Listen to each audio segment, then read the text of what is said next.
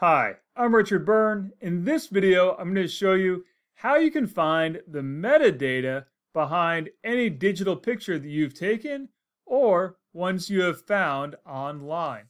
Let's go ahead and take a look at the tool we're going to use. It's called Jeffrey's Image Metadata Viewer.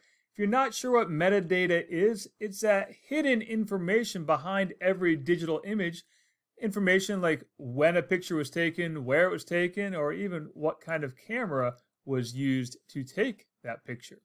So we're going to use this tool here, and I have it linked up in the description down below. Let's choose the file that I have on my desktop for this picture that I recently took. I'm going to prove that I'm not a robot, and let's view that image data. On this next screen, we're going to get a whole bunch of information about this picture that I've just uploaded. So here it is. You can see now that the picture was taken using my trusty Google Pixel 5.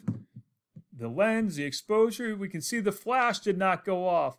You can see when it was taken, September 8th, 2021 at 1:51 p.m. Doesn't specify the time zone, but I'll tell you it was Eastern time. Where it was taken with our latitude and longitude coordinates, the elevation, and even which direction I was facing when I took the picture. And we can look at the original file size as well. We can scroll down here and we can get even more information about the image. Now, I'm concerned primarily with this image information up here, because this information is information that a student could use to solve a search mystery or a search challenge that you give to your class. For example, I might ask my class, what used to be right here where I was standing when I took this picture, and why is that historically significant?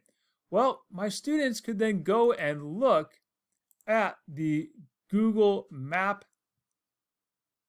for this particular image, and they can scroll down and see that there used to be a dam there, and then that could lead them into more information and more research about the location in which this picture was taken.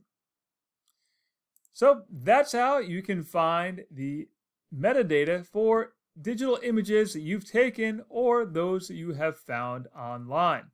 Now, if you want to know more about how you can incorporate this information into your search lessons and into your classroom, I'm hosting a webinar on September 16th all about search strategies and how to teach search strategies to your students. So click the link in the description down below for more information about that. And as always, for more tips and tricks like this, please check out freetechforteachers.com or subscribe to my YouTube channel.